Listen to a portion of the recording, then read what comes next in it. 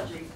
And it's my great privilege to welcome all of you to Boston University, to the School of Theology, and to our 4th annual Peter Berger Lecture.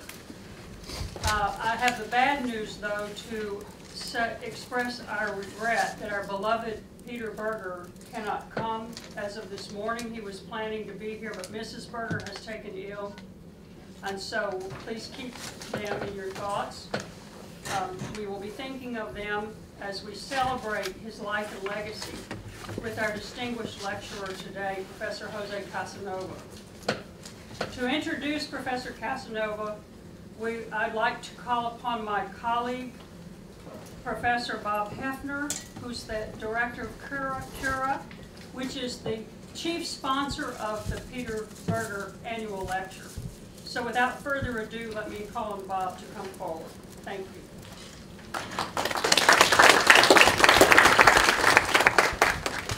I want to thank everybody for coming. This is always a special event, the annual Peter Berger Lecture. I want to add to Dana's remark about our hearts going out and our concern to Peter and Brigida, who I had spoken, as I mentioned to Professor Casanova, I had spoken with Peter this morning at 9 o'clock, and although he himself had had a mild cold and was concerned about his not being able to come, he had written actually an email and said that you can't keep me away, I'll be there, and I'll be there for the dinner afterwards. So we were looking forward to his joining tonight's events, and unfortunately Brigida's unexpected and I'm afraid perhaps serious turn of health events is keeping him away.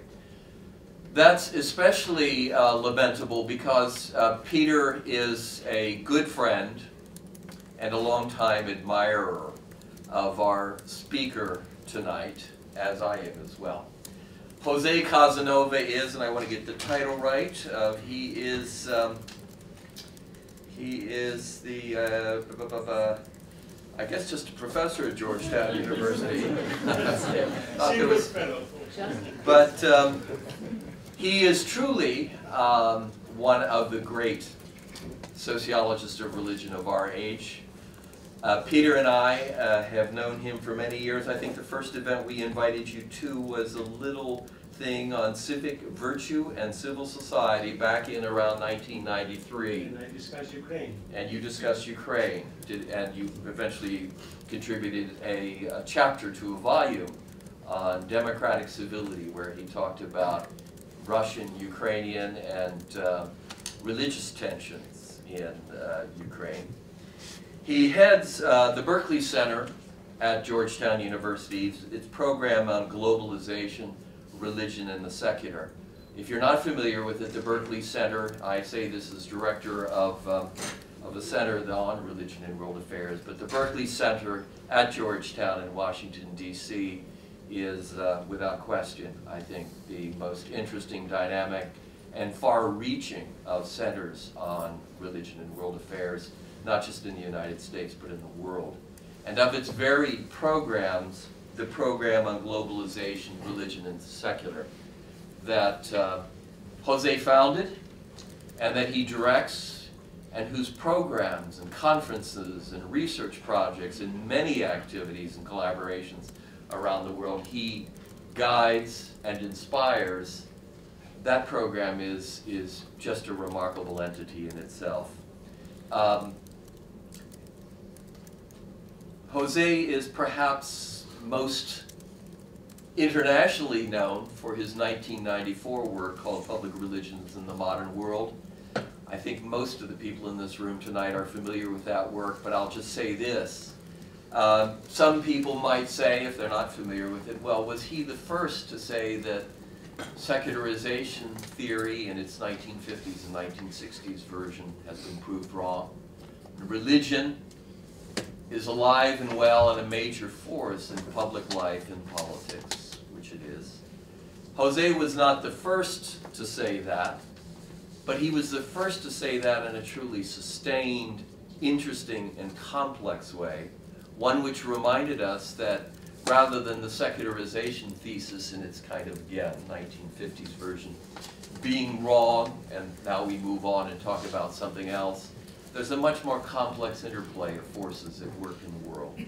That is that the recognition of and continuing importance of public religion is a reality that takes place not because there is no secularization, but in the form that it does precisely because secularization is a force in contemporary societies, reorganizing all manner of social fields, even as, at the same time, other aspects of social life, other aspects of personal and public comportment remain deeply, and in some instances, more religious than ever.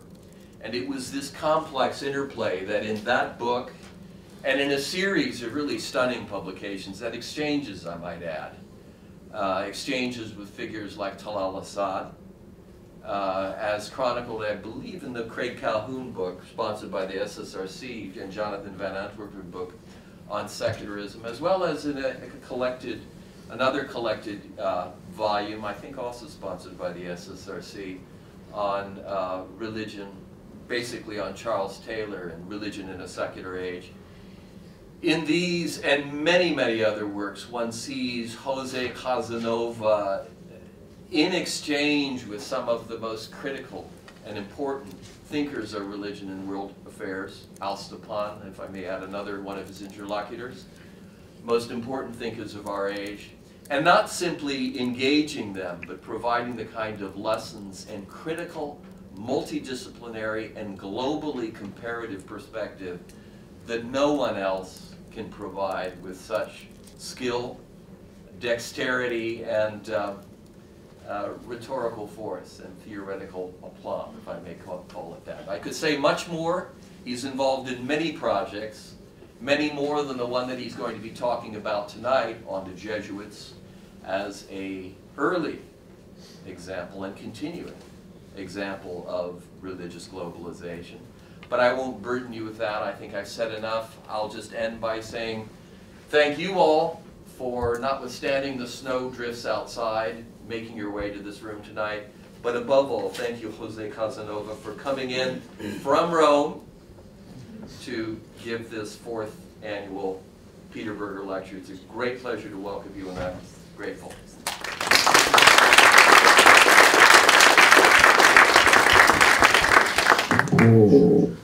Thank you very much, Bob, for this very kind and almost embarrassing introduction. But thank you. It's indeed a great pleasure and a great honor to have been invited to deliver the 4th Peter Berger lecture.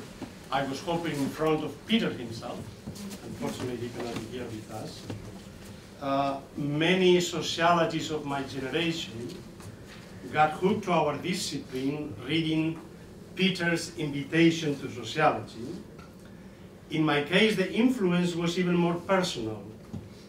Berger and Luhmann's The Social Construction of Reality was the first book of sociology I ever read while studying theology at the University of Innsbruck, Austria, in a course on dogmatic theology and creation, Schöpfung.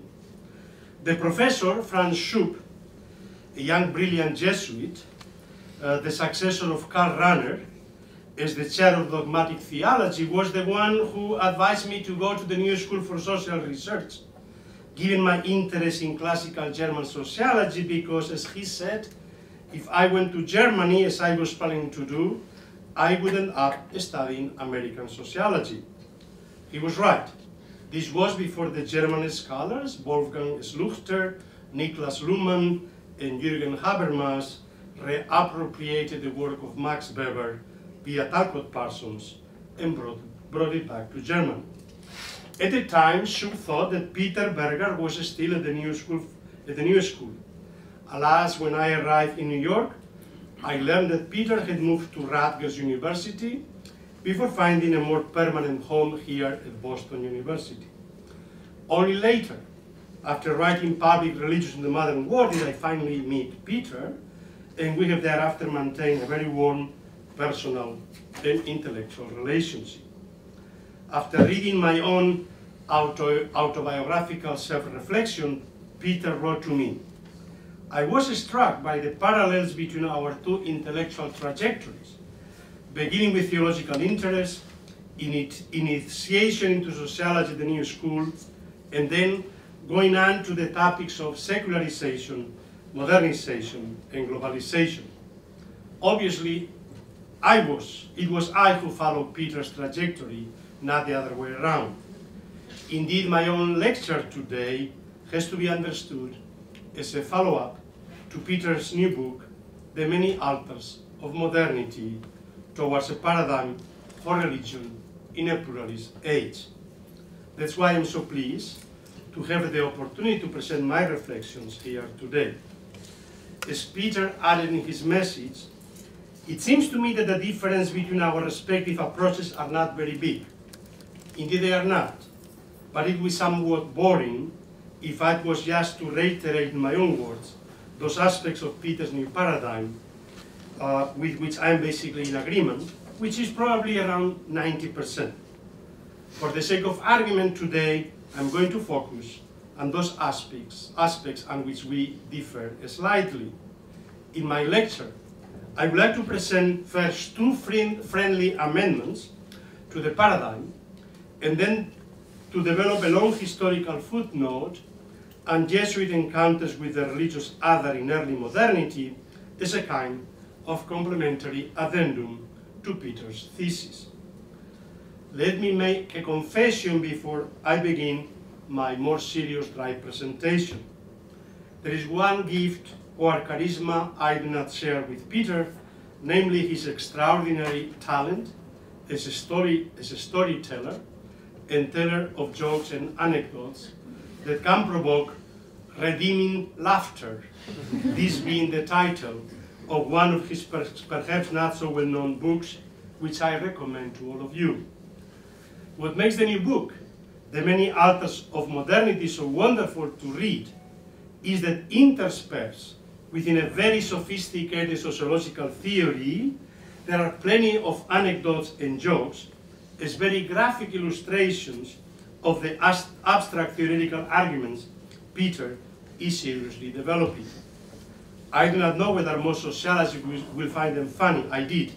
And so did my wife, who could not stop laughing as I was reading to her out loud the jokes and anecdotes. But as I said, funny storytelling is not among my gifts. So the rest of my presentation is going to be very serious, sociologically dry, but hopefully not too boring. Peter's point of departure, and perhaps the most important insight of his revised thesis, is that, quote, the new paradigm should be able to deal with two pluralisms, the coexistence of different religions and the coexistence of religious and secular discourses. This is absolutely crucial. We need an argument which is able to account simultaneously for this dual form of modern pluralism. Religious pluralism on the one hand, that is the emergence of a global system of religions, which I call global denominationalism, and secular religious pluralism on the other, that is the emergence of differentiated but coexisting religious and secular spheres, both in social space and in the minds of individuals. Peter's new paradigm is, in my view, still too much embedded within a theory of Western modernization that views modernity itself as the carrier or catalyst of both types of pluralism, multi-religious pluralism and secular religious pluralism. My argument would be, and this I propose as my first friendly amendment to Peter's thesis, the European modernity is certainly the carrier or catalyst of the second type of modern pluralism, the secular religious one, but not of the first one, multi-religious pluralism. As the exceptional process of European secularization amply demonstrates, modernity per se does not contribute to religious pluralism. We need an additional factor or analytical framework to understand the emergence of a global system of religious pluralism, and this, in my view, has to be a theory of globalization. a globalization that both precedes Western secular modernity and continues in an accelerated and transformed manner after Western secular modernity. In other words, global religious pluralization emerges before Western secular modernity in the early modern era of global interreligious encounters that accompanies the European colonial expansion, and then religious pluralization becomes accelerated in our contemporary global age in such a way that it begins to transform in the process also the heartlands of European secularization. We need a theory that is able to encompass the two intertwined historical dynamics, or the two European roads, of internal modern European secularization and of external global European expansion. It is this external global European expansion that serves as catalyst for the formation of global religious pluralization. European modernity leads to secularization, but not necessarily to religious pluralization. Globalization leads to religious pluralization, but not necessarily to secularization. It is the intertwining of both processes that produces the combination of the two types of pluralism, multi-religious and religious secular. But this intertwinement should not be understood as a theoretical necessity, but rather as a contingent historical process that compels us to historicize our sociological theories. This would be my second friendly amendment to Peter's thesis. We need to historicize both our analytical narratives of European modern secularization and our narratives of globalization, which cannot be simply understood as the global expansion of Western secular modernity. Let me say a few words first about the historization of our narratives of modernization before I move to the other proposal to complement and supplement our theories of modernization with the parallel theory of globalization. We can account better for the rather exceptional European pattern of secular differentiation if we take as the point of departure of our narrative not an ideal, typically constructed sacred canopy supposedly shared by all traditional pre-modern societies.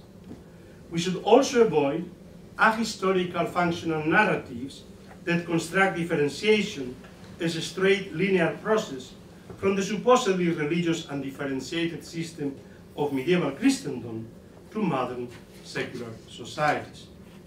In terms of the internal road of European modernization and secularization, our narratives should account for the transformation from the many altars of antiquity, not only the many altars of modernity, but the many altars of antiquity, to the single monotheistic altar of medieval Christendom, to the coexistence of multiple monotheistic altars under the Westphalian system, to the multiple altars of modernity. This is a complex historical development that cannot be easily compressed within the simple binary transition from tradition to modernity. We need to account for the complex transformation from pre-axial polytheism to the axial monotheist distinction between true and false religion to the contemporary global system of religious pluralism. In order to emphasize the intertwinement of the two European roads, the internal one of confessionalization and the external one of global colonial expansion and intercultural encounters with the religious other, I propose that we take 1492 as the symbolic date that marks the beginning of both processes. Unlike the symbolic date of 1500 proposed by Charles Taylor as a dividing line between the medieval world of religious enchantment and the modern world of secular disenchantment and pluralization of belief options, which is still framed within traditional paradigms of modernization. the date of 1492 serves to complicate both our narratives of Western modernity and our narratives of globalization. On the one hand, 1492 marks the decision of the most Catholic kings to expel Jews and Muslims from Spain in order to create a religiously homogeneous realm. In this respect, it marks also the beginning of the European-wide process of early modern confessionalization of state, nation, and people, based on the principle cuius regio, eius religio, that culminates in the Westphalian system of states. On the other hand, is the date of the discovery of the New World, discovery, of course, in quotation marks. 1492 is also the symbolic marker of the beginning of the European global colonial expansion initiated by the Iberian monarchies. The Iberian colonial expansion made possible the connection of the old world of Afro-Eurasia and the discovered new world of the Americas, linking the East and West Indies, thus forming for the first time one truly global world in novel transatlantic and trans-Pacific exchanges.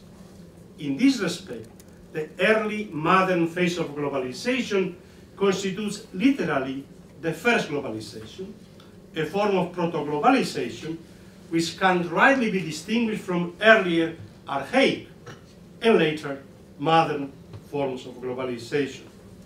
Moreover, the early modern Reformed religion, whether Lutheran, Calvinist, or Catholic, can hardly be understood as traditional, taken for granted religion. It was the outcome of a prolonged disciplinary process of confessionalization led by national churches under state sponsorship. This disciplinary process created new types of religiously homogeneous societies throughout continental Europe: a homogeneously Protestant North, a homogeneously Catholic South, and 3 biconfessional societies in between: Holland, Germany, and Switzerland, each characterized by their own patterns of internal territorial confessionalization based on confessional pillars, Landeskirchen, or cantons. In trying to ascertain the relation between modernization, secularization, and religious pluralization, it is important to stress that at least within Europe, the principle cuius regio eius religio remained practically unaltered through the transition from monarchic to national people sovereignty with the fall of the ancient regimes, or even through the process of massive democratization in the early 20th century. Continental European societies had remained until very recently religiously homogeneous societies, and the only significant change had been that from belief to unbelief, that is, unchurching and an increase in secular religious pluralism, but not in religious pluralism per se. All significant differences notwithstanding, there are many between the Nordic pattern, the Southern pattern, the British pattern, etc. European patterns of secularization shared similar paths from homogeneous religion to homogeneous secularity without noticeable dynamics of religious pluralization other than the more hidden dynamics of religious individuation, which Thomas Luckmann characterized as invisible religion. At the level of individual consciousness, moreover, Europeans tended to experience this process of deconfessionalization and the accompanying individuation as a process of temporal liberation from ascribed confessional identities. Consequently, Europeans tend to experience secularization phenomenologically, not so much as a process of a spatial differentiation within their consciousness of coexisting religious and secular modes, and this is Peter's thesis, which would correlate with the differentiation of religious and secular affairs in society. They experience secularization rather as a historical process of religious decline that is of temporal and spatial superstition of the religious by the secular. This is the secularist moment of a philosophical conception of history tied to the Enlightenment critique of religion that understands the secular as a post-religious temporal stage. The secular is what comes after religion. Intrinsic to this phenomenological experience is a modern stadial consciousness which understands this anthropocentric change in the conditions of belief as a process of maturation and growth, as a coming of age, and as progressive emancipation. It is this combination of the dynamics of deconfessionalization and this secularist stadial consciousness that, in my view, account best for the unique pattern of European secularization without religious pluralization. Outside of Europe, by contrast, in much of the rest of the world, both the dynamics of confessionalization and deconfessionalization, as well as the secularist stadial consciousness, tend to be absent. What one finds is religious pluralization and religious secular pluralism with milder secularization. To understand the dynamics of religious pluralization, process of globalization linked to the external road of European colonial expansion are, in my view, more crucial than process of modernization. There is no need to revisit the American system of religious pluralism, so well analyzed by Peter. But it is worth remembering that the American colonies became a refuge for all the religious minorities forced to migrate by the dynamics of ethno-religious cleansing connected with process of European confessionalization. They also became the home for African religions brought by the transatlantic slave trade. American developments in this respect stand at the crossroads of both dynamics, the external process of globalization and of internal process of modernization, insofar as the American Revolution is intrinsically connected with European Enlightenment. But it is important to emphasize that the American state was born as a modern secular state without having to undergo any process of deconfessionalization. There was no Christian state before the American secular state. Moreover, the dual constitutional formula of no establishment and free exercise guaranteed the development of denominationalism as a system of free and open religious pluralism in society based on the sectarian, non-ecclesiastical model of religious association. The legal, secular principle of formal equality of all denominations tends to undermine not only the traditional distinction between church and sect, the traditional European distinction, but also the one between orthodoxy and heterodoxy, that is, the axial distinction between true and false religion. In this respect, the United States remains the first and paradigmatic case of the simultaneous development of the two types of modern pluralism, religious secular and multi-religious. In order to understand the formation of the modern system of global religious denominationalism, however, it is necessary to go back to the early modern phase of global European colonial expansion and to follow the encounters between Catholic missionaries that accompany the Iberian conquistadores and non-Western peoples and cultures. With this, I come finally to address the title of my lecture, Jesuit Encounters with the Religious Other. The Jesuits were neither the only nor the first global missionaries.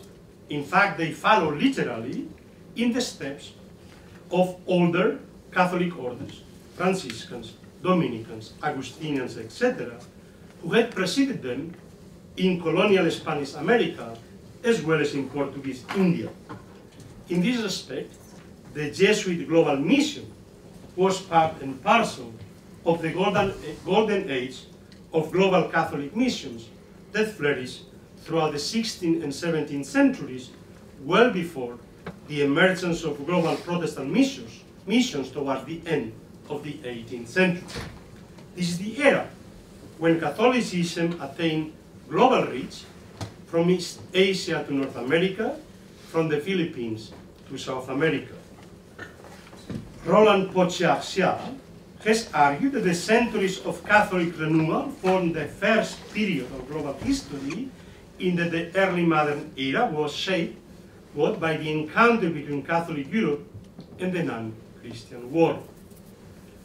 The Jesuit missionary expansion of the 16th century can only be understood, however, properly if one takes into account the fact that global mission became the specific foundational mission or ministry of the Jesuits from its very inception, in a way in which it had not been the case of the mendicant or other Catholic orders, as expressed explicitly in the formula of the Institute, the 1539 foundational charter of the order.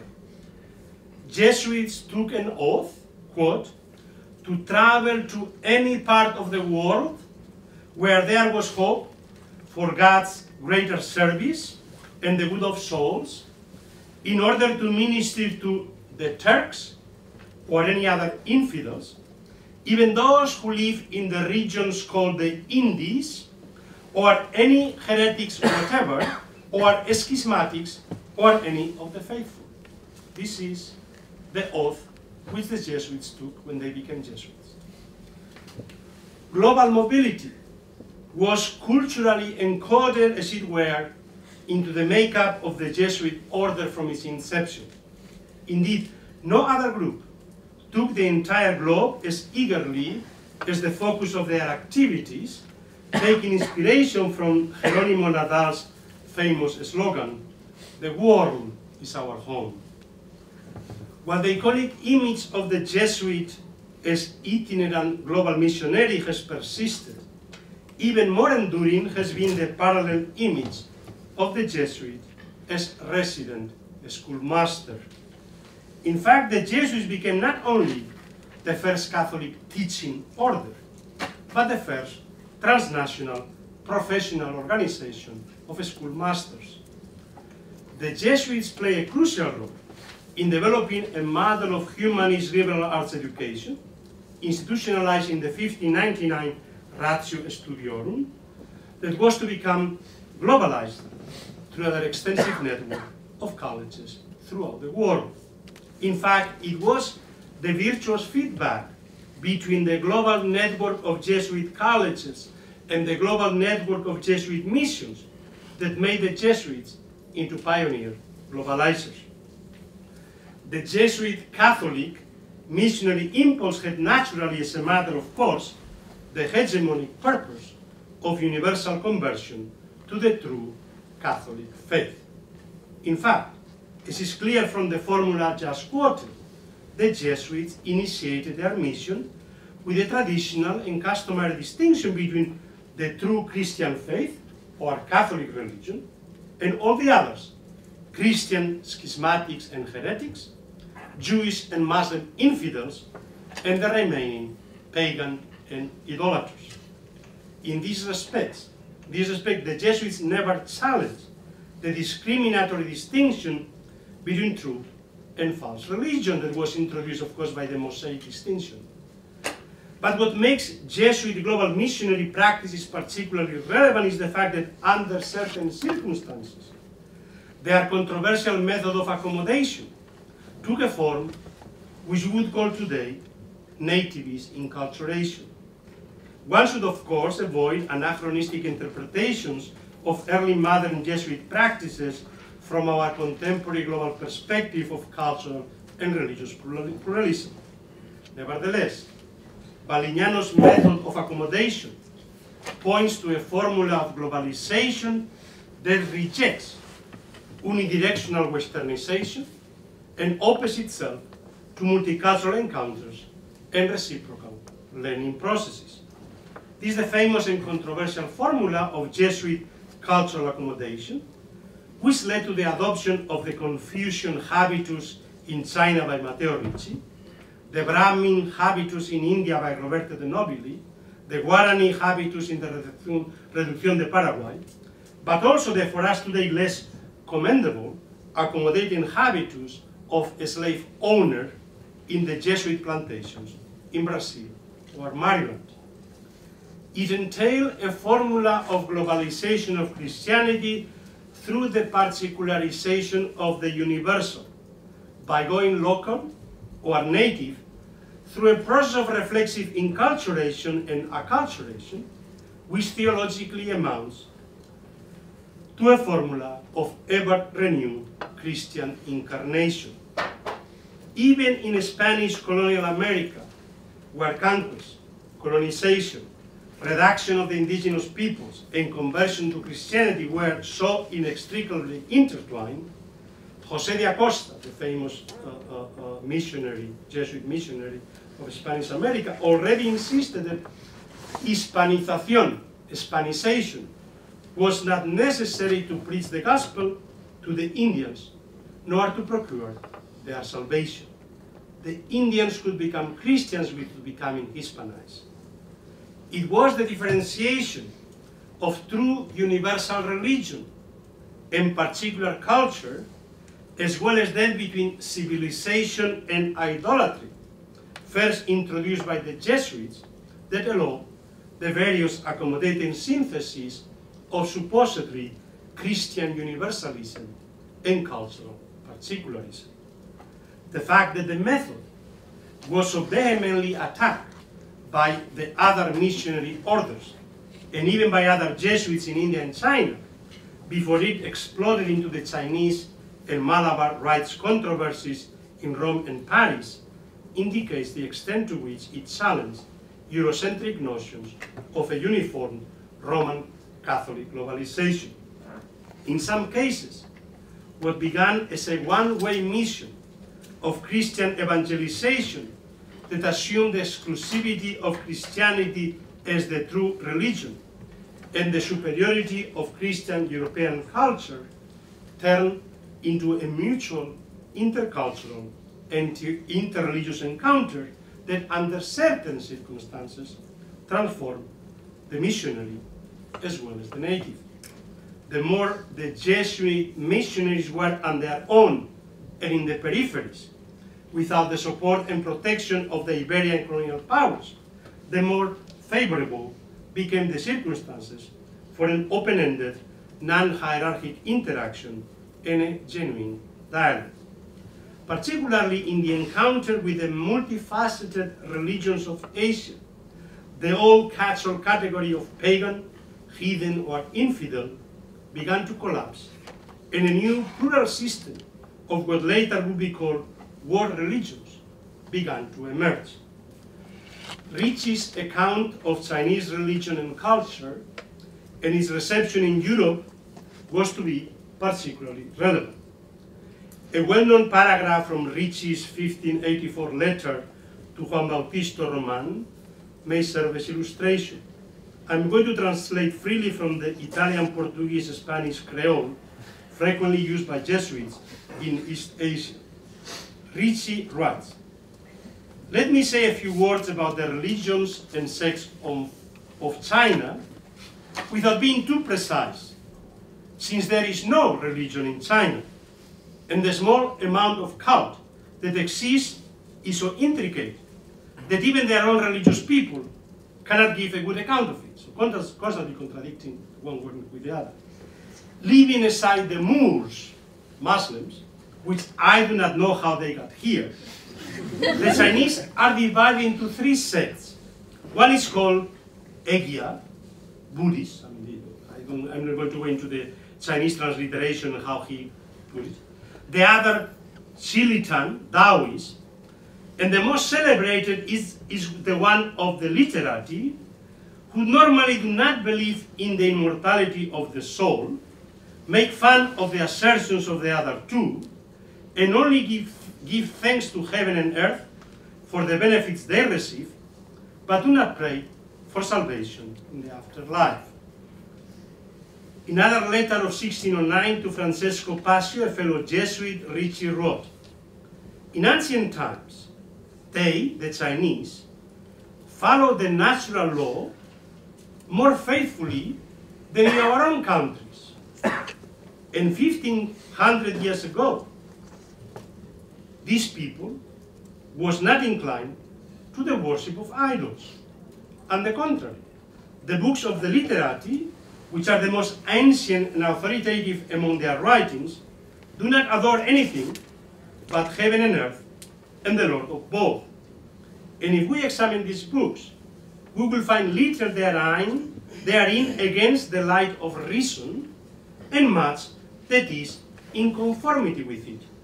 And we can hope in divine mercy, and that many of their ancient saints were saved by their observance of the natural law, with the help that God would have given them on account of their goodness."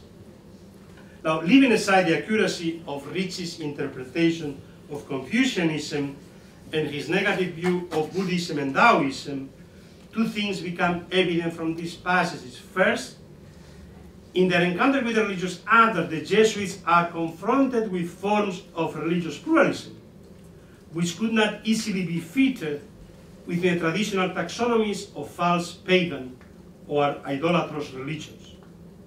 Secondly, in their recourse to natural law and the light of reason, in order to account for the nature of this religious pluralism, the Jesuits initiate, in fact, a form of intercultural, interreligious encounter that takes place without reference to revelation. In a certain sense, one finds here the seeds of the two types of pluralism: multi-religious pluralism and secular religious pluralism. Early modern Jesuits became famous not only as missionaries and court confessors in Europe, but also as mathematicians, astronomers, map makers, land surveyors, and military engineers at the service of royal courts throughout Europe and Asia. Clearly, they had learned to compartmentalize their religious and secular roles within society and within their minds, even if their ultimate orientation was ad majorem Dei gloriam, to which they added for the good of souls and the common good.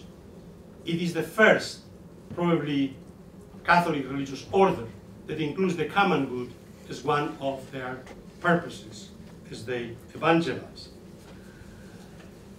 Jesuits were to find God in all things and transcendence in the immanent world. Moreover, their method of discernment, learned in the spiritual exercises, helped them to be attuned to the world of the Spirit in the midst of the most profane task. I'm using these paragraphs, you may not have read the book, but these are the arguments that Peter Berger makes about the coexistence of the religious secular mind and of the two fields. My point is that this coexistence is very, very much part of the Jesuit practice in early modernity. It is not surprising that Etienne Pasquier, in his Le Catechisme des Jésuites, one of the first works in a long list of anti-Jesuit treatises that will contribute to the Jesuit Black Legend, characterized them as a hermaphrodite religious order actively engaged in worldly secular affairs. They did not understand the separation of the religious and the secular, he's telling them.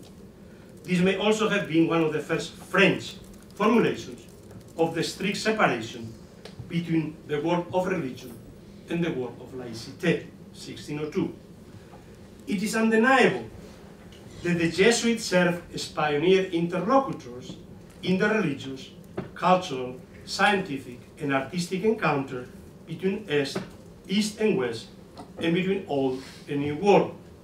Particularly, pioneer Jesuits in Japan, China, Tibet, Vietnam, and India play an important role in transmitting and mediating the first knowledge about the foundational texts, religions, cultures and civilizations of the Orient, which would later develop into full-fledged academic Orientalism. José de Acosta's developmental theory of Amerindian religions, as well as his comparative reflections on Amerindian cultures and the religions and cultures of Asia. Again, there was this dialogue between the Jesuits in Asia and the Jesuits in America, this in the Philippines, the Jesuits in Mexico, and this cultural exchange was going on, not only of discourses, but also of objects and things and ideas. So his theory presented in De Procuranda Indorum Salute, providing salvation to the Indians, so 1588, and in his Historia Natural y Moral de las Indias, these two texts mark the point of departure of modern comparative ethnology and anticipate many of the later Eurocentric stadial theories of human development, both being forms of imagining global humanity. In fact, despite their Christocentric assumptions and their frequent recourse to divine and satanic devices as explanatory keys to all forms of cultural and religious diversity, the Jesuit early modern imaginary of global humanity and their diapraxis of cultural accommodation and local enculturation appears less Eurocentric, less racist, and less unilinear than later imaginaries associated with the cosmopolitan Enlightenment or with the 19th and 20th centuries mission civilatrice and imperial white men's burden. Because they were globalized before European hegemony. They had sense of the superiority of Christianity, but Ritchie was clear that Chinese culture was superior to European culture, and there was no association of Christianity yet with modernity. Historically, with their final defeat in the rice controversy at the beginning of the 18th century, the Jesuit accommodating way of proceeding lost the battle within the church and within the wider world.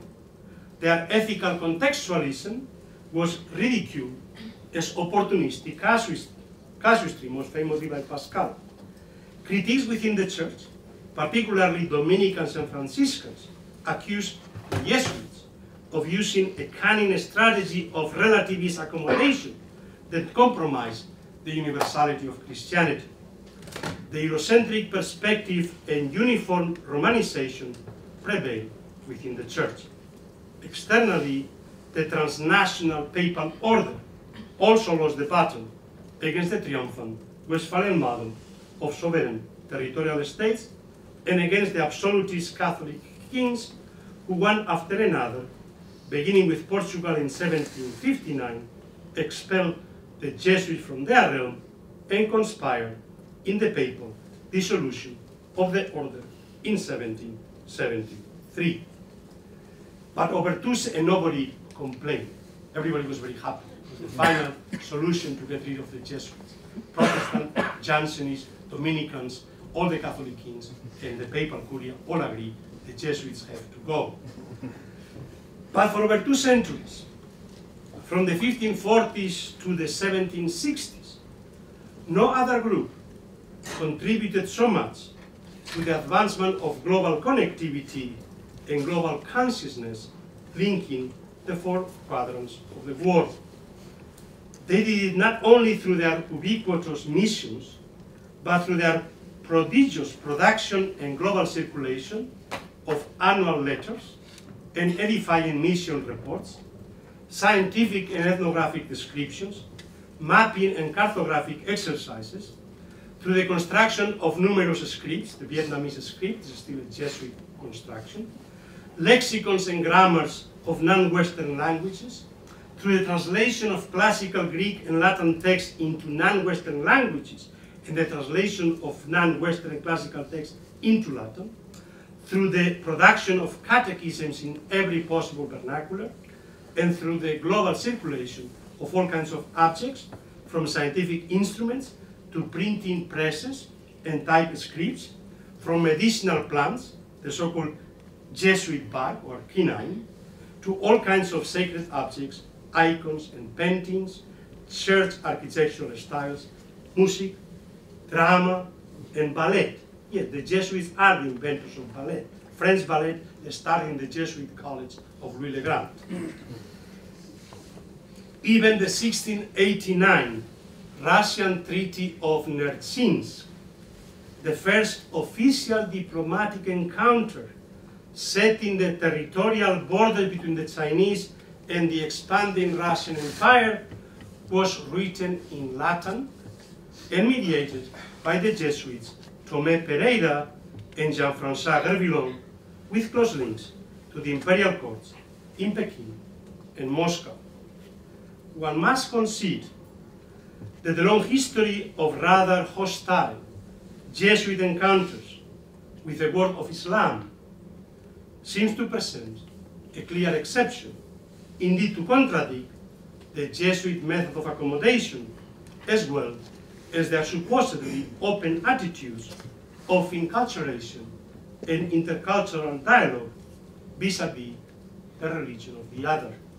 But in fact, Islam was not so much of an exception if one considers the similar hostile and non-dialogical attitude in Jesuit encounters with Protestant heretics in Europe, or with Eastern Christian schismatics in Eastern Europe, Ethiopia, or India.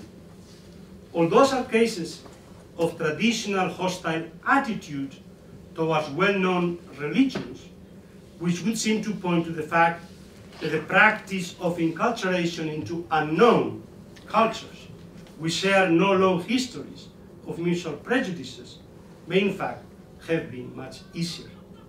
But therein lies the relevance of the Jesuit encounters with the religious other in early modernity, and the role they play in the formation of a global system of religious pluralism beyond the Western monotheist taxonomies that have been dominant until then. It is only with the modern recognition of the principle of religious freedom as an individual right, based on the dignity of the human person, that the old religious taxonomy, based on the categorical distinction between true and false religion, is radically transformed. The old proposition that error has no rights gives way to the proposition that not doctrines but individuals have rights. Under such a premise, the conditions for authentic interreligious dialogue are also transformed. The Jesuits play an important role in the discovery of those new religions and in their very formation. In a certain sense, all those traditions became first constituted as world religions in this early modern intercultural and interreligious encounter with globalizing Catholicism. I'm not implying that in their method of accommodation in Asia, the Jesuits anticipated the modern principle of religious freedom or religious pluralism. I'm only suggesting that their openness to cultural pluralism within the premises of Christian universalism did contribute through complex ways, which cannot be explored here, to the modern differentiation of religion and culture, as well as to the process of dissociation of Christianity and the secular European culture of the Enlightenment. Obviously, in my presentation today, I could only scratch the surface of a complex development which is gaining increasing attention from the new field of global history. The new interconnected histories help us to understand the multiple ways in which the internal road of European modernization and secularization and the external road of global colonial expansion were closely intertwined. In this respect, my presentation wanted to offer, as I indicated at the beginning, just a historical footnote to the formation of the modern system of global religious pluralism, so insightfully analyzed by Peter. Thank you very much.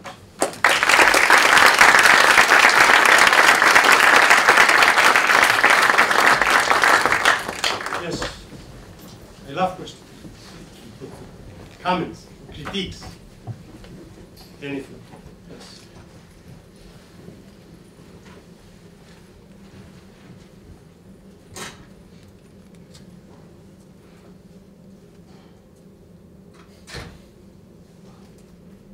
Yes, please. Chinese expert now. Now I'm going to get my feet on fire. No. Can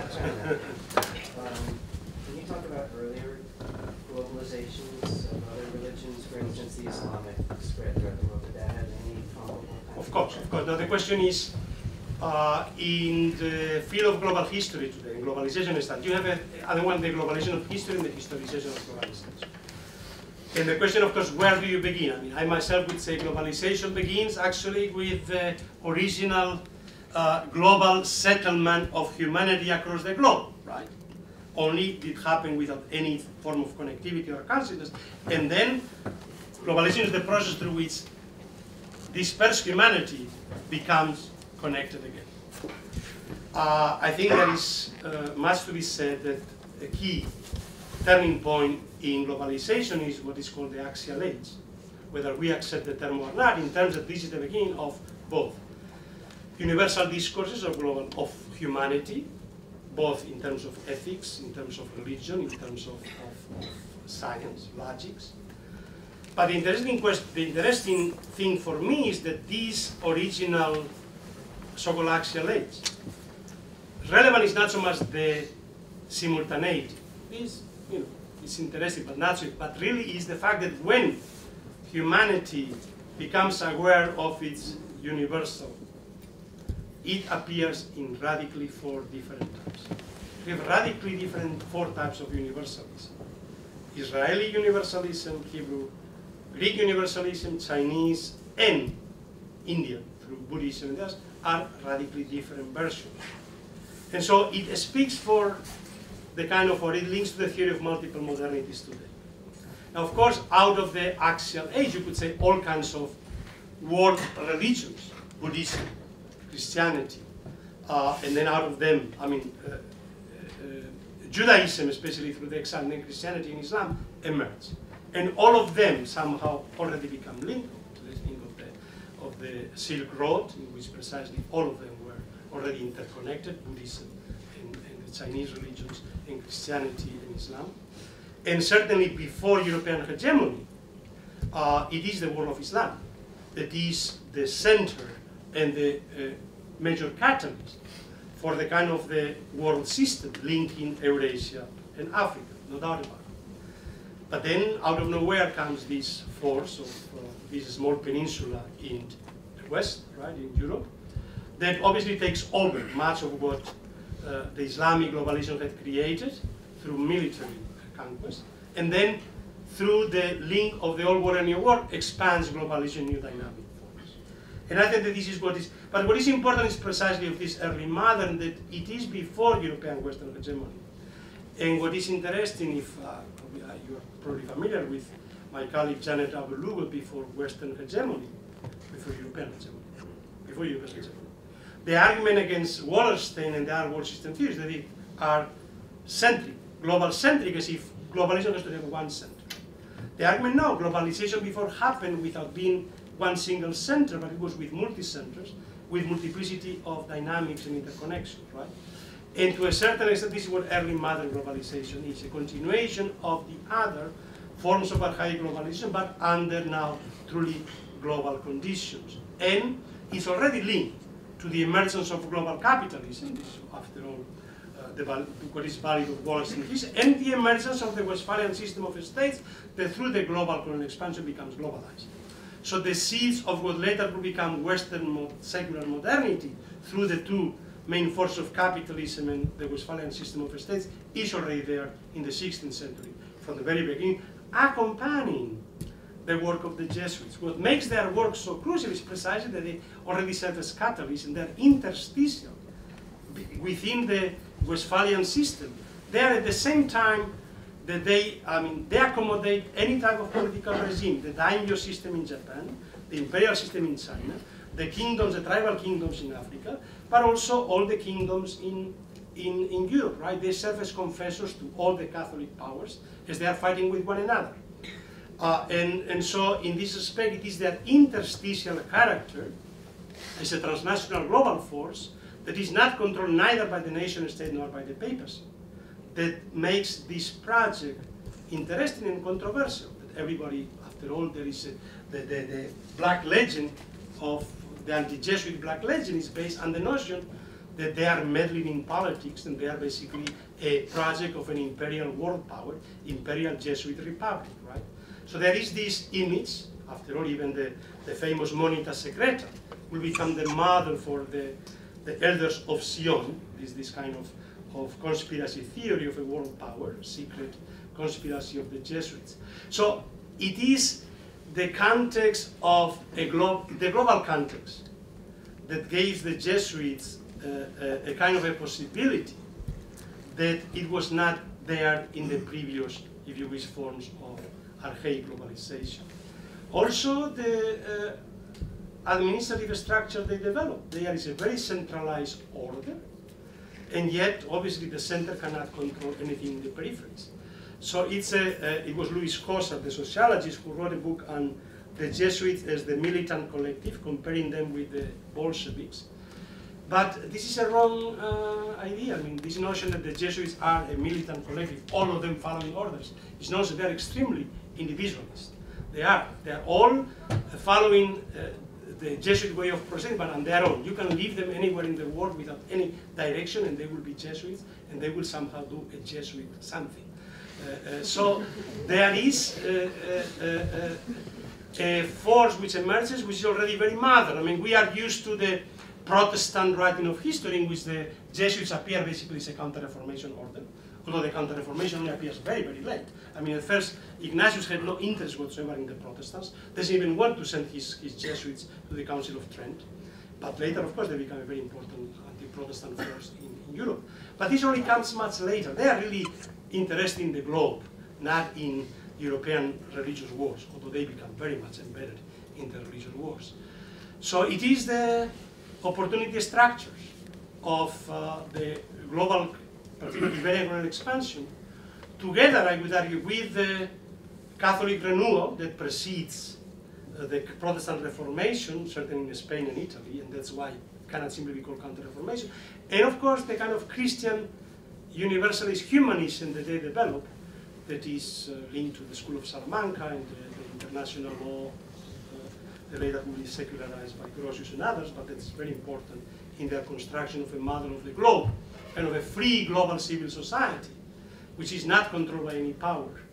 And therefore, if you have a project of global evangelization, you have to have a model of an open global civil society with everybody the right to go and to enter. But of course, without force. And this was the big debates among the Jesuits, as you know, between Sanchez and Acosta, whether the Spaniards should use military force to force the Chinese to open up the Chinese walls for Christian evangelization. And the arguments are the same arguments that we hear between the neocons, whether you should bring force to bring democracy, to bring salvation, to bring freedom to the people. Basically, all these arguments were precisely repeated then among the Jesuits. Which kind of global order should we have and can we have? And so in this respect, what is interesting about they are local. They are global and local, and their dynamics of both universalism and particularism, we're still struggling with the same issues that they were struggling. It's interesting, I mean, 40 years ago, nobody was interested in the Jesuits. Today, there's a huge explosion of interest in early modern historians. And anybody writing global history, you meet them everywhere. But it is because we have this center, our conception of Western modernity, where now, with a global orientation, those who have been left behind by the progress of history suddenly have come back as pioneers of an age that has something to tell us. So this is what is interesting, I think, about that. Yes. I had two some unrelated questions. You used 1492 as a point of departure. It's a provocative. Right.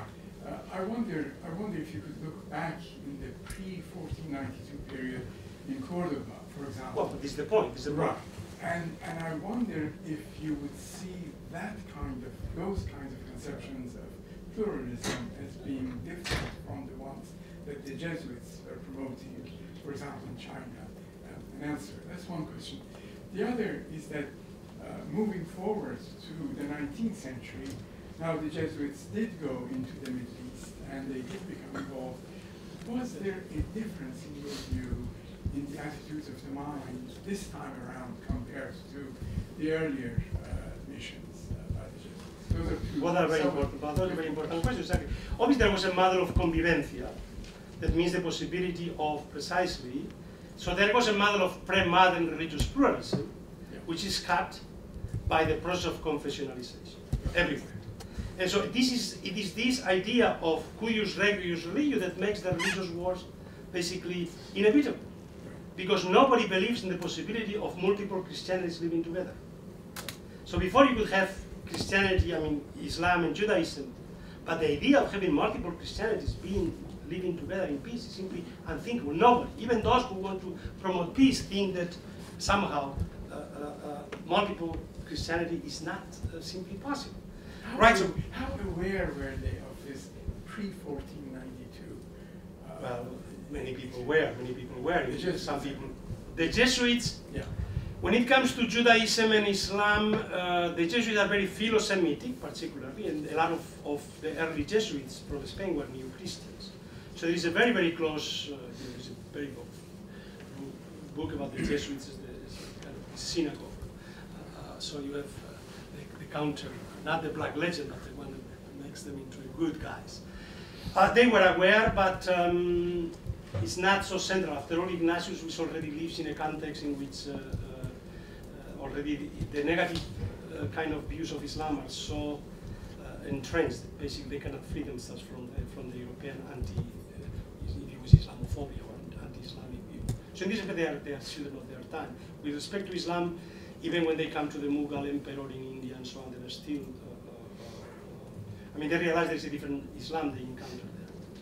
The next question, of course, is very interesting because when the Jesuits are restored in 1814, they really come back as the papal. But they had an individual, autonomous, if you wish, an autonomous project of their own, that they were neither the lackeys of the kings, Catholic monarchs, nor of the papacy. Now they are really the carriers of the project of global Romanization. So now their project, the project of the papacy and the Jesuits are one and the same. They're actually the defenders of the papacy against modernity, against liberalism, against nationalism. So they are at the same time probably more global than anybody else. They are still, probably nobody else is as global as they going because they are thrown out of every country. So they cannot be staying anywhere. They are constantly on the move because they are thrown out by all the liberal regimes. And out of America, especially, they come to the United States, they find refuge here. And from here, they begin their global missions everywhere. But they go now with a very different mindset. They're not anymore in any way pioneers of a kind of, they are now a rear guard against the hegemonic force of globalization. And it's only when we're in the 1960s again that now a new change, a new refoundation of the order, which once again they want to be at the margins and the peripheries. So their point is not, if you wish, to bring the native to the center, but actually to protect, if you wish, the native from the negative force of globalization. If you wish, is the unthinkable. The idea that the Pope, that the Jesuit could be a Pope was unthinkable, of course. It's very interesting that there has been no anti-Jesuit reaction to it. This in itself is a very interesting aspect. But so there has been so one could argue there have been three different types of Jesuit orders. The one from foundation to suppression, the one restoration to 1960, the new refoundation. But this is, I mean, even somebody like John O'Malley, the Jesuit historian, basically uses such a thesis. Yes, please. Thank you so much. I was wondering whether this Jesuit encounter with the other, religious other, produce any sort of, coherent structural understanding of looking at the plurality within Christianity, both in its sort of Catholic version and later on. Whether that sort of, precipitates any kind of sustained perspective towards looking at diversity within Christianity. Diversity within the true Catholic faith, yes, but not diversity of acceptance of heretics. And they want to basically bring the Eastern Christians. I mean, they are the ones that begin the union of Brest, trying to ecumenical dialogue with Eastern Christianity in Polish-Lithuanian Commonwealth, and also the Maronites in the Middle East. So they are those, but their encounter, for instance, with the Ethiopian Copts is very, very negative. Their encounter with the Thomas Kirche, the Thomas Church in India is also very negative.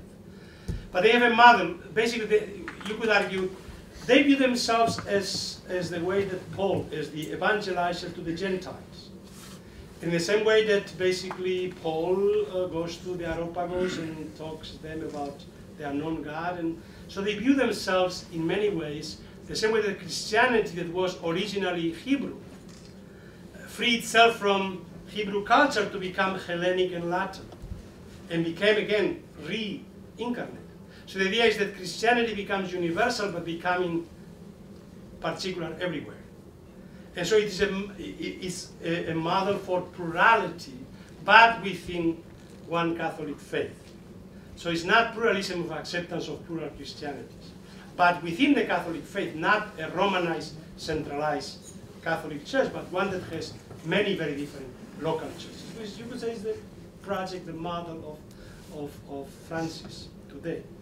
But not a particular sort of outlook towards the other orders, or would they? The other orders, of course, they are always fighting. I mean, Dominican Franciscans, they were fighting, and then both of the Dominican Franciscans hated Jesuits. So they are, but this is part of the Catholic pluralism, right? This is precisely. As long as you have orders, this is when you have a Romanization through diocesan priests and episcopal control, that homogenization happens. As long as you have a lot of religious orders, each of them has its own particularity, and you have pluralism within the church. Hi, just a question or note on your footnote, historical footnote.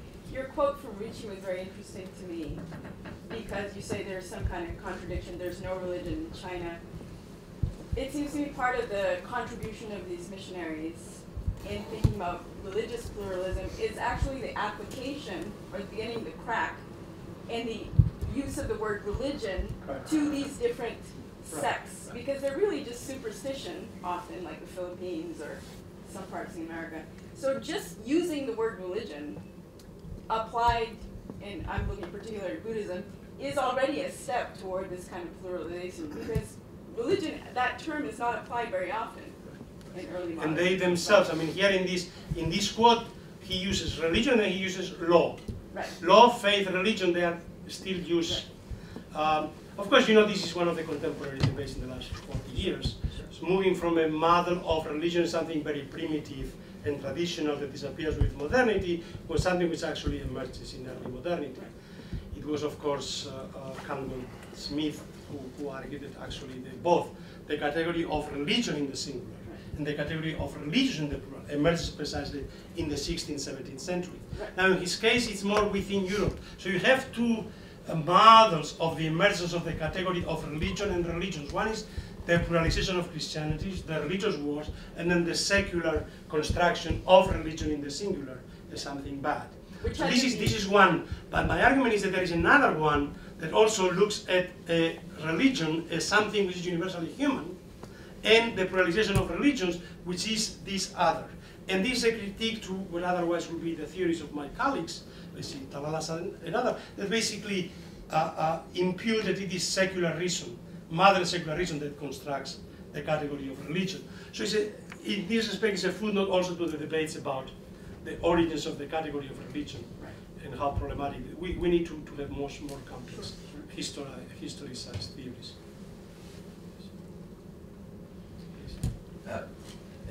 2 points. Well, could you just repeat, since I know several people in the audience would appreciate an expansion on your comment about Assad and the emergence of the category of the religious. So you could just repeat that and perhaps throw a few additional sentences in that direction. I think it would be very helpful to some of the people with whom I am in dialogue in this room. But my question more substantially has to do with a very different part of your paper, which I thought was just excellent. Unfortunately, few of you I know in the room are familiar with Peter Berger's new book, which is a book about different types of pluralities, different challenges of coexistence. building in effect on a critique of his own work, his own early work, which he's repudiated, which sort of puts a central focus as regards pluralism as to how people of different faiths and ethical traditions live together. Now criticizing that is too simple, and recognizing, Peter argues, that a key feature of modernity in the modern era we now understand is that religion's going nowhere. Well, no surprises there.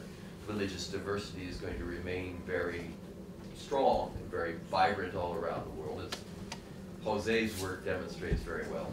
But the new addition in Peter's argument, and this is what I wanted to ask you about, Jose, is Peter's insistence, much stronger insistence than he or most, with the possible exception of Jose, most sociologists and scholars of religious plurality have recognized, his insistence that really one of the sort of most severe challenges of our modern life is not the juxtaposition of diverse religions, but the juxtaposition of a kind of strong secularism, a strong non-religious worldview with religious worldviews. And it's on this that I want to ask my question. Here's my question, because I didn't hear, because I don't think it was the focus of your talk, but it may also be because perhaps the Jesuits had less to say about this, though you credited the Jesuits, I think, in a very compelling way with demonstrating the compatibility of faith with secular reason, science,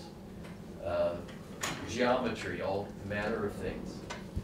I didn't hear whether they actually developed a normative discourse and an ethical justification that in an articulate way defended the importance of a reason that is secular on the part of people who are religious. And I could hear, and I'm assuming that they did, but I could hear references to that, I thought, in your paper. But and obviously you have a lot going on in this project, so this is just an observation and an invitation for you to add something more from the larger project. But in short, inasmuch as Peter is now focusing very interestingly on the fact that the real challenge is not just religious diversity, but a very, very strong secularism coexistent with religious diversity. Can you say a little bit more about how the Jesuits thought that challenge through in light of their commitment to a secular reason in certain, the limited and I presume highly circumscribed social fields? Well, to call it secular reason at the time, it would not be secular in the sense in which we understand secular today. Right. They were within a conception, categories of natural law and universal reason. So they accept, simply they take for granted the universal quality of all humans. And they basically reject on the base, but this is what the School of Salamanca, the second school, the Thomism, that rejects some aspects of Thomism, especially rejects some aspect of Aristotelianism, and has a much more open-ended conception of global humanity, which is linked to the fact that any individual is called to become a Christian, and therefore is basically as equal to any other Christian. So in this respect, Christian universalism is what allows these other possibilities in their view. However, they assume precisely that with and without revelation, I mean, this quote from Ritchie also about the saints going to heaven without being members of the church and without having heard of Jesus Christ. Of course, is the notion of, if you wish, implicit Christians that the modern theologian like Runner would develop, we simply assumes that again.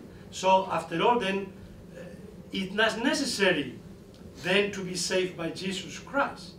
So this puts into question a lot of, and only through a kind of a Trinitarian theology they are able to link it. Now, secular, I wouldn't call it secular in this respect. What is clear is that they don't see any problem.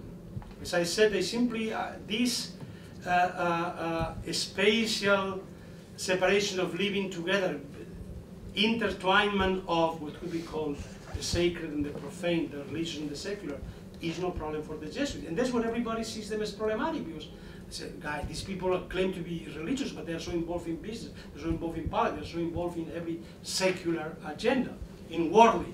let's call it worldly matters, right? The world. But I wouldn't argue that they have a notion of a secular state which is neutral and that allows religious pluralism. This is something which only emerges really with the Enlightenment in the 19th century. But they accept that, again, in the debates about the world order, they don't have an idea of one single type of political order that should be shared by everybody. They simply take for granted cultural, political, economic pluralism. And within it, then there is a universal humanity and universal access to a global civil society, but not necessarily a model of kind of a project of a secular nation or something like this. They don't have. But if I could just follow it up very quickly. So what I'm curious about is whether there's something that in some vague way anticipates a Schutzian distinction between different kinds of reasons that operate in light of very different postulates to the nature of the reality and the languaging and theoretical practices in which one can engage operating within that realm, so that science is, for example, given a certain measure of autonomy and allowed to conform to something other than the dictates of revelation. They are not true reflexive theories. They are really, they are contemplatives in action. They are really, so they have, the diapraxis is what leads to, so it's not so much the theories they have, but the praxis that they point to these possibilities. But I don't think that you can argue that they have a proto-theory of these kind of things. I mean, Suarez will be the closest thing to a theologian that begins to think about these matters in a kind of a systematic way, and somebody who will have a tremendous, I mean, be influenced on the secular development of Grotius on the one hand, and German philosophy on the other, but he still remains within a scholastic kind of theology, and it's obviously refurbished Aristotelianism or Thomism, but nonetheless it's still within the traditional natural law kind of theory. I was curious as to whether there's any resource here for contributing to moral arguments against the transatlantic slave trade, which was pretty... Very, very little, and this is what is striking. I mean, they do, some of them do. Vieira in Brazil will be one of the important critics. But by no means, of course we know that even, so they are the defenders of the Indian, no doubt about it. Against the slavery of Indians, they are extremely strong, and they protect the indigenous people. But they are less so clearly committed to the protection of African slaves from oppression. And they said slave owners. Namely, one of the paradoxes of their colleges is that precisely because they charge no tuition for education, is the first, they establish colleges for anybody, education for anybody. They need to rely on, so are the first fundraisers. They have to rely either on secular business, then finances their colleges, or fundraising to widows and so much of the black legislation against the Jews has to do with the kind of the financial dealings they have to do to support their colleges, since they charge no tuition. And one of them is, especially in the Americas, around every college you have basically a slave plantation that finances the college. So, and in Maryland, they are the largest slave owners. In Maryland, they are very nice, patristic, I mean, patriarchal slave owners, but nonetheless slave owners. And they play a terrible role in when they actually emancipate the slaves. They actually when they get rid of the slaves, they sell them rather than free them. So when they want to, because they've been saying this is a burden for us, we shouldn't do it, it's not just. But even then, they sell the slaves. So I'm not going to say that they are nice all around. There are problems with them on this point. Jose, can you map out the areas of activity of Latin America? You mentioned Maryland, also China. Where were which colonial powers did they follow? Where were their activities restricted? Also, weren't they expelled from China at a certain point also? Yeah, they were expelled from everywhere. I mean, Japan is the first place where they are really successful. The first really successful Jesuit mission is Japan, over 100,000 Christian Japanese. And it's the first place in which basically Japan realizes that we have to get rid of the Jesuits and close ourselves from westernization. So Japan, I mean, the Jesuits are the symbol of the threat of colonial and westernization. And the paradox is that they try to free themselves. So to map out, obviously it is the Padroado Real. The Portuguese are the sponsors of the global Jesuit missions. The Spaniards come only much late. Philip II doesn't like them. To the Spanish America, they come very, very late when all the other orders have taken over. But in Portuguese India, in Portuguese Africa, in Portuguese Brazil, those are basically Jesuit colonies. It's the Jesuits that do Christianization. But then the thing is, and they go where the Portuguese go as traders, to Japan, to Macau, but where the Portuguese cannot enter. The Japanese enter by becoming Japanese, or the Jesuits by becoming Japanese, in China by becoming Chinese, right? So they go then, and they are the only Europeans allowed in China, the Jesuits, for many decades, right? And the same goes, so there is, and in Latin America, in Spanish America, when they go, all the places have taken over, and they have two niches, colleges. They establish a college in every major town through Mexico, Peru, all the way. And of course, then the indigenous reductions in the frontiers. So they play a role in the frontiers of the Iberian empires. And especially the reductions of Paraguay is a protection of the Guaranis against the slave raiders from Sao Paulo. And they move their reductions to protect them from the slave raiders. And this is something which obviously they helped the Spanish kings against Portugal for a while, but then this becomes part of the conflict, and eventually when the Spanish and Portuguese kings, the Treaty of Madrid, basically redraw the boundaries, they cut the reductions in two, and then the Guaranis began a rebellion, which basically the king said the Jesuits have started the rebellion, they are not loyal subjects. So the expulsion of Portugal comes from after the Guarani rebellion. China is the most interesting case, because in China is where you have all the conflicts of globalization, the three projects of Catholic globalization, the national one of kings, the Portuguese versus the French. So the French, Louis XIV sends the French mathematicians, Jesuits, to basically take over the missions from the Portuguese, from the Italians. So it's a big conflict between French Catholicism and Portuguese Catholicism, whether the Jesuits will be. And then the Pope wants to take over the missions from both, from the Jesuits and from the Catholic kings, by establishing the Propaganda Fide in the 1620s, precisely to create global Roman missions controlled by the papacy, not by the Jesuits or by the kings. And the Jesuits are caught in between, the Kangxi Emperor, so those are my Jesuits. And they accept the Chinese rights, and as long as they accept the Chinese rights, I protect them. The Pope says, no, you have to give up the rights. So there's a big fight between the Pope and the Emperor over the Jesuits, who owns them. And not unlike the fights over the Catholic Church today in China, whether it should be a patriotic national church or one controlled by Rome.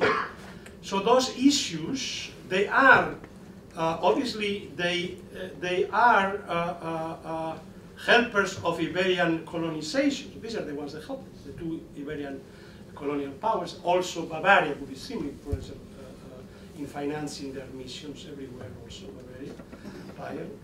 But they are always on their own. They always go beyond. They always go beyond where European colonial powers cannot come. And there, where they go on their own, is where the real intercultural encounters. Because they don't come as European hegemony, they come precisely.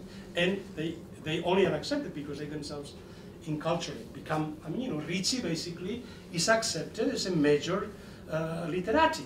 Right, his books are written by the other literati, and basically he becomes a very famous, if you wish, Confucian scholar, trying to convince the Chinese, you have forgotten the real Confucianism, I'm going to teach you Confucianism. And for a while, it's very successful. I mean, in this attempt to teach the Chinese that I know your Confucianism better than you. And so there is, the same thing was with Nobile in Madurai, not in Goa. In Goa is part of the Iberian colonial place, but in Madurai there are no Portuguese, and Nobile simply becomes a Brahmin, right? Dresses like a Brahmin, eats like a Brahmin. Of course, means then that you follow the caste system like a Brahmin, is of course the Franciscans and Dominicans. Which kind of Christian are you that accepts the caste system and you don't accept the universal equality of humans and so on? So there are a lot of problems with accommodation, because accommodation means also accepting too much of the baggage of the culture. And much of the critique of the Franciscans and Dominicans has to do with the elitism. This method of accommodation is also, to which extent, is an instrument to convert the emperor in order then to evangelize.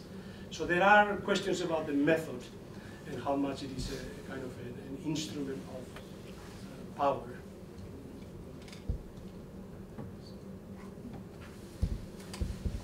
Yes, Nancy. Hello, Jose.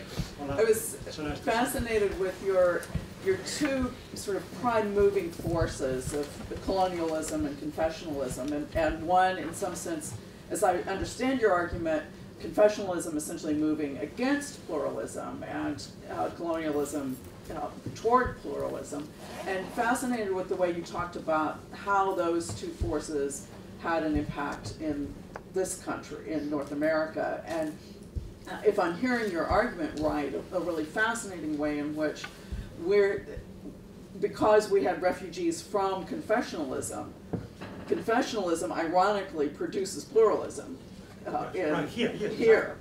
All the religious minorities find refuge there. And the colonialism Right. produces the pluralism also by introducing the African. Right, and of course, and the fact that there are already colonialism, wherever it gets, are already people there. So religious plurality is a fact of life wherever the Europeans come, and they have to come to terms. So the kind of homogenization that they impose in Europe cannot serve as a model anywhere. And we know the problem with the attempt to recreate the homogeneous nation state through the globalization of the nation state, the catastrophes it creates, ethno-religious cleansing alone. Every time you have a mother nation state, reproduces the ethno-religious cleansing. After the Ottoman Empire, Israel, everywhere. Basically the model of a homogeneous ethnic nation state or religious state, and reproduces the pattern. I think that feels like the moment. It's an hour and 45 minutes. However, if one person wants to ask the last question, I always think it's a good thing to have a final word from us, from the audience. Does anybody want to pose a final question? Or otherwise not make me look like a fool? What about the Jesuits here? Please. Yeah, the Jesuits in the room, thank you for this. The Jesuits in the room, that's fine. I'm not sure they like what they heard or not. Yes, and I think you were right in the way you divided the global development of the Society of Jesus. And the Ethiopian case you talk about is reflective of that kind of evolution. When you read the letter of St. Ignatius in his lifetime to the neighbors of Ethiopia, there are more inclusive. A man like Pedro Paez, who was a leading missionary there, we did like Francis Xavier for the Ethiopians, encouraging his way of doing mission. But at the same time, after trend, and I think this is a point we can focus a little bit, there is a radical change in this global approach of mission, because one of the things that happened in trend is the kind of romanization of Catholic missions, including the Jesuits. And we will see that change in Ethiopia particularly, when after Pedro Paez you will have Mendes arriving as a Roman representative there to impose the Catholic Church to Ethiopia. So I just wanted to... I'm not sure it is trend that does it, because trend is really a force within the renovation of Catholic Christianity, but actually for the Jesuits themselves are the ones that begin the missions in Europe to Christianize the indigenous. These are our Indians. We don't need to go to the Indies because our Indies are here, and they are as you have as many idolaters and not Christians here, let's say, all over Europe. So there is a back and forth between the missions. They are missionaries, and most Jesuits remain missionaries in Europe, not in the Gulf. Many of them go. Trent is, for instance, Jose de Acosta, which I mentioned as a key figure in Latin America.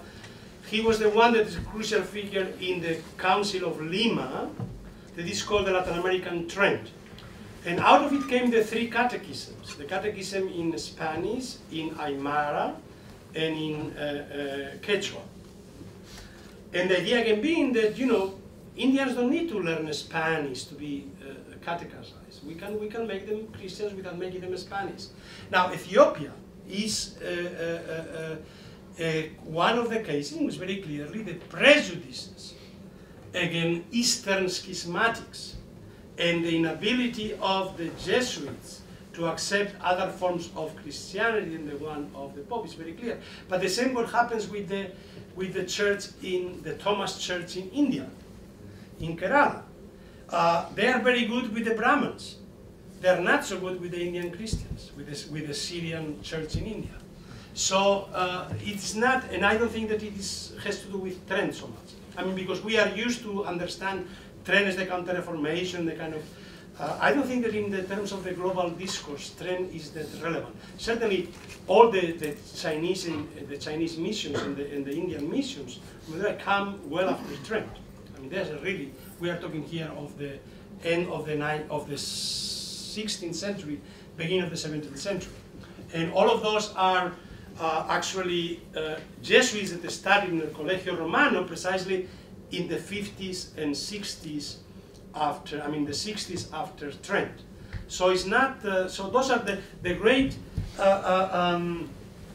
accommodators, Jesuits, rich in nobility. Those are products of the Colegio Romano after Trent. So they are really study there in the 60s, 70s before going to Goa, to India, to China. So I wouldn't put that the transformation of the Jesuits after Trent is so relevant. The negative developments, I think, in Ethiopia can be explained in terms of the hardening of attitude towards the so-called Christian schismatics. And this happened also in the Polish-Lithuanian Commonwealth. It happens also there, vis-a-vis the Orthodox and vis-a-vis even the Uniate, which at first begins as a project of ecumenism, later hardens into a much more one of unity, discipline. So I think that what you're saying about Ethiopia is right, but I wouldn't attribute it to Trent. But maybe I'm wrong, maybe you know a bit better than that. I don't know the story of Ethiopia as well, probably as you do. I know that what you are talking about, I think you are right, but I don't think that it is due to Trent. But maybe you're right.